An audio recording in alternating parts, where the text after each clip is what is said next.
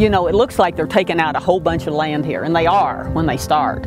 But when they get done, there's not, I know one older man told me it only took about 4 acres when they got done. I think he had about 10.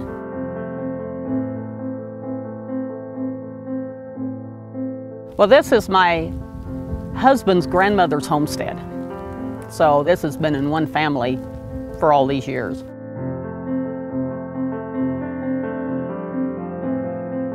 They have to get all these wind towers done before the end of the year because that's when that production tax credit stops. That's too bad because there's a lot more land and a lot more people that could use wind towers on there to help them out financially and to help out the energy. But what's really helping the community is the workers come in, they stay in the hotels, they stay at the KOA, they eat in the restaurants, they buy groceries, they buy gas. It's helped the whole community quite a bit, and it's really kind of nice to have some money coming in. Well, if Mitt Romney gets elected, I've not seen anything positive about his farm policy, which I've looked up to check to see what he actually thought. And what he thinks is everything Obama done is wrong, but he wouldn't say what he's going to do.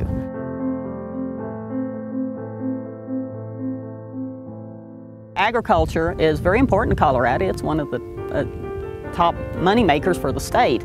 But if agriculture doesn't make money, a lot of people don't make money. We don't live high on the hog. We're not millionaires. We'll never be millionaires.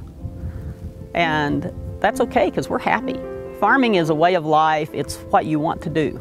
But you at least want to make enough money to make a living. And everybody should be able to make a living.